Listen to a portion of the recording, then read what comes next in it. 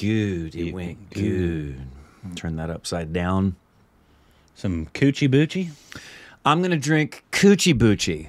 For those of you who don't know. Your mom has great coochie boochie. She really does. For someone her age. Lets it ferment. It does. It's usually better in the elderly.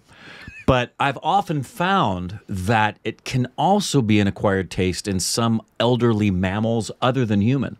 This happens to be donkey coochie boochie. Ooh, coochie boochie. It has a little bit of a pungentness to it. It's an acquired taste. Does it taste like ass? Yep, in more ways than one. Juice!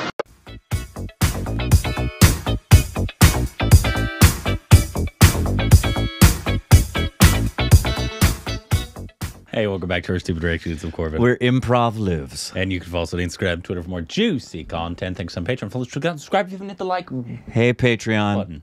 And smack it. Yeah. Yeah. Today, BRAHMÄSTRA did another video. This is more of like the director explaining more stuff again. More stuff so of the inspiration. Inspirations. So it's not like a trailer or anything. You right. know, I still anticipate we're gonna get another trailer. Of course. I'll be shocked.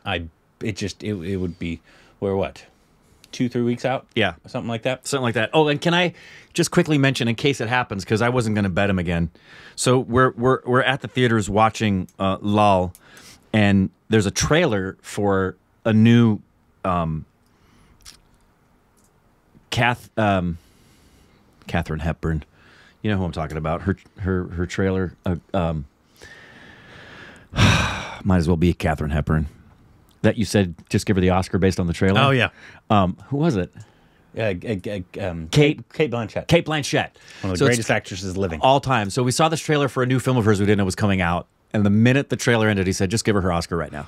So it was said here first by Corbin. I'm not betting him because I've lost a bet just like that before for $100. Kate Blanchett is, I don't know if she will because I don't know anything about the film. It's usually a safe bet. It's like it's almost Meryl Streep level in terms of just let her go to the Oscars. She's gonna get it. Yeah. Anyways, okay. Anyway, okay, this is the BRAHMÄSTRA Inspirations. We are obviously very, very excited for this film. Can't wait to watch it. Hopefully, we get it in IMAX. Yes. They say we should, but I still have my doubts. We'll see. I really hope we get to see it in IMAX because this is one that just like you just.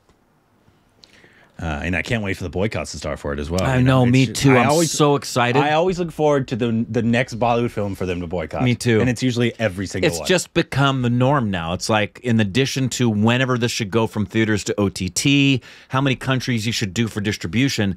If it were me and it was my film, I would tell my publicity, get on the boycott thing right now. Make some shirts. I made a tweet that said, I'm just going to predict what the next boycotts and why they're going to boycott these films. And so I said, Anurag's film. Yeah. Anurag is too smart for them. Yeah. BRAHMÄSTRA, the colors hurt their sentiments. Yeah. Vikram Vedha, Rithik is too hot, makes me feel funny. Yeah. SRK's Pathan, nipples are too yummy. Yeah. And sentiments. That's probably very true. Yeah. Anyways, that's how we feel about your stupid boycotts. Yep. Anyways. They're dumb. Yeah, they are. They're in every way, shape, and form. They're dumb. If this is like news to you, then I don't know why you're here. Yeah, this is not something that's like coming out of the blue. No, and I heard this too as well from the director and creator of the Kashmir Files, because Anurag was saying he hoped RRR was the nominee. Yeah, so it's like, no, sorry. I personally also don't think Kashmir Files should be the submission, and I'm not a genocide denier. So. There you go. But you'll right now you'll be claimed as one. I don't give a shit. Here we go. Light उस रोशनी का नाम है जो हम सबके अंधेरों से बड़ी है। एक शक्ति है जो इस जिंदगी में जान भर देती है। और कहाँ ढूंढते हो ये लाइट तुम? The threads with which BRAHMÄSTRA is woven ran very deep in me. As a child, I grew up loving stories from Indian history. My father used to tell me a lot about our powerful gods and goddesses, and I was deeply affected by them. Shiv Bhagwan and Vishnu Bhagwan, Ganpati Ji and Hanuman Ji, Ma Durga and Ma Kali. A certain spiritual depth and even science in Indian philosophy very naturally infuses the lives of most people growing up in India. As a teenager, I became a big reader, And like many others from my generation, I was very excited by certain fantasy series from the Western world. Lord of the Rings and Harry Potter are among my all-time favorites. We're with you. As a young filmmaker, I was enjoying greatly, but also observing closely how Hollywood was regularly using technology to bring their storytelling alive as blockbuster cinema. And so, as I started to create BRAHMASTRA, all this inspiration that was pent up within me came bubbling up. And I realized that the movie I was creating in my imagination had colors of everything I had absorbed, but somehow they had all mixed together in a way to create a new, a very original color. And even today, as we've almost finished making the movie, this same fact makes me feel very proud. Almost finished. That BRAHMASTRA is a very original film.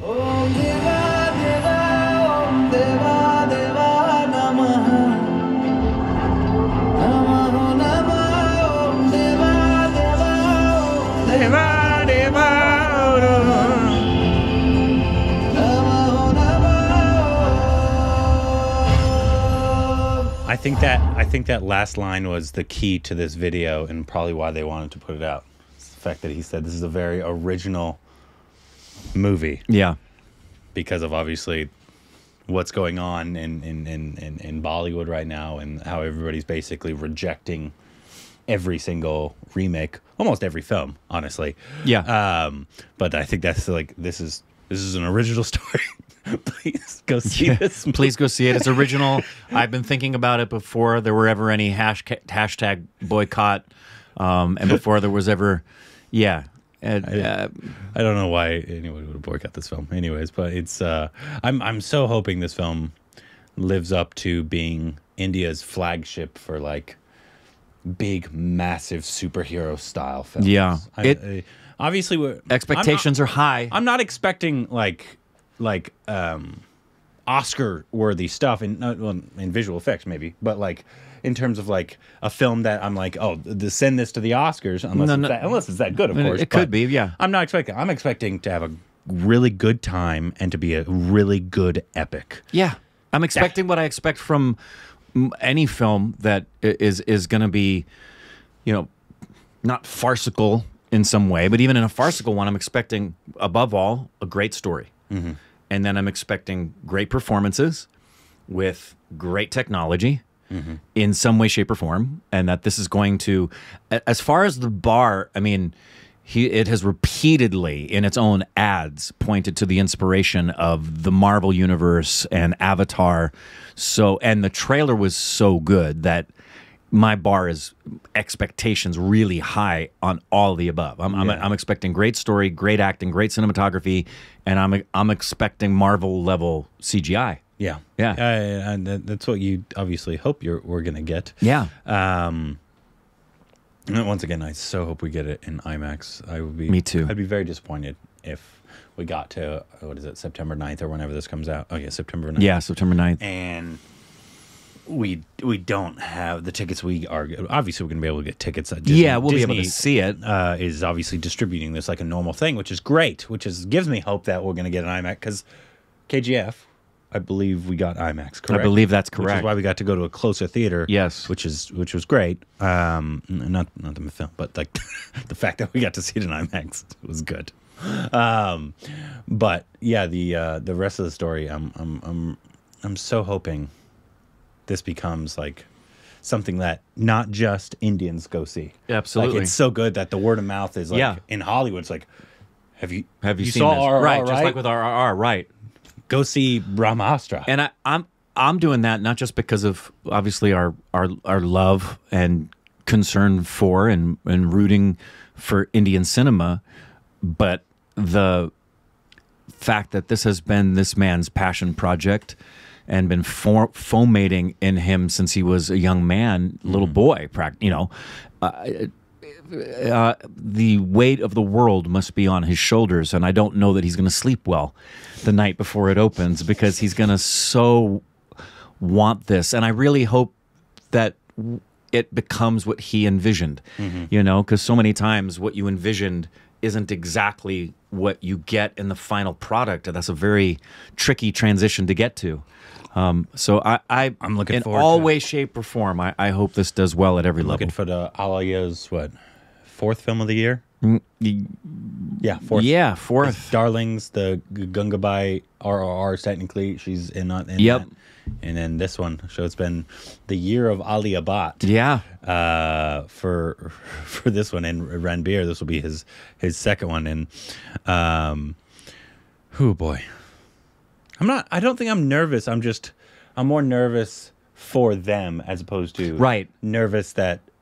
Because I think it'll be good. I do too. And if it's not, I'll be disappointed. That'd be so disappointing. I'll be disappointed, but I am more like after we left Lal, yeah. I said to Indrani, I would really like to know, and this is germane to what we were just talking about in regard to our personal investment in these artists in this film.